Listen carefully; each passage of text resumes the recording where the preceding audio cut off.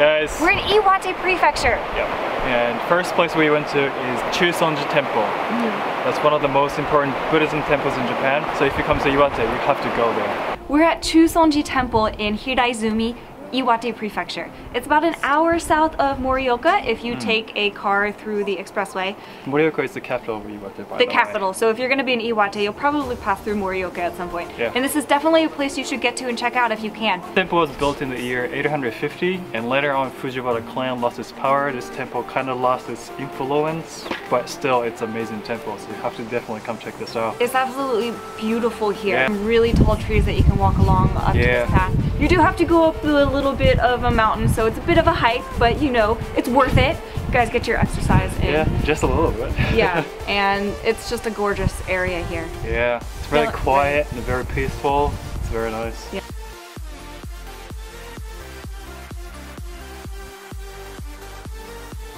Our next stop was Wanko Soba, which is a famous challenge that people do here in Iwate. I didn't do it this time because I've done it in the past, but what it is you'll get a bowl of soba noodles. It's usually about 1.5 bites per bowl, and you have to eat as many of them as you can. And usually you go with a group, so you're kind of competing with everyone else to see who can eat the most bowls. It's an interesting experience. It's something you should definitely try if you've never done it before. You will regret it at the end, but it's fun. And next morning. To have done it. Oh, and all the next day. Right. Our friend Chris got 110 bowls. He ate 110 bowls, which is quite a bit.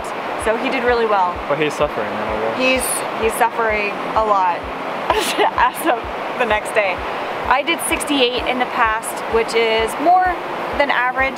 Today we're at Wanko Soba in Iwate Prefecture. Azumaya. Azumaya. Yeah, that's the name of the restaurant. Actually, I've been to this restaurant before for Wanko Soba. If you don't know what it is, it's Iwate's famous, not a dish, it's kind of like a competition meal where you get, as you can see behind us, little bowls of soba that are mostly just like 1 bite each, and then you try to eat as many of them as you can. It's kind of tabehodai, all you can eat. And see how many soba, huh? Yeah, see how many you can get stacked up. I did 68 last time I was here, and I regret it, and I'm not doing it again. So these two people who haven't done it before, they're gonna get their chance now. I'll just eat until I become happily full. Yeah. The record here, I think, is like 550 or something. If you're in Iwate, you'll probably be passing through Morioka, which is the capital here, and they have a lot of different restaurants for Wanko Soba. So all you have to do is just, you know, Google Maps search Wanko Soba, and you should be able to find one near you. We also went to Morioka Castle Site Park. It was really beautiful, and there are like hundreds of cherry trees. I think you should go there in spring, if possible. It was really beautiful. So today we are at Morioka Castle Site Park. This place used to be a castle. The castle was built in 1598 and it was abandoned in 1871.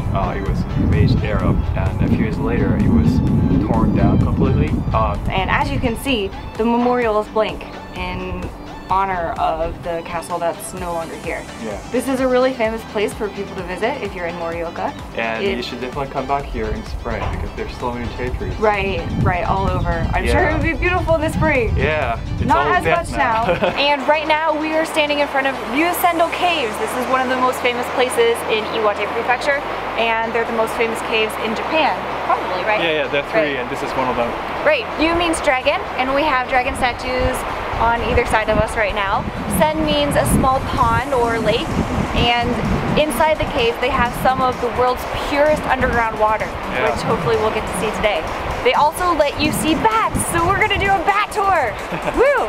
But, well, let's get going.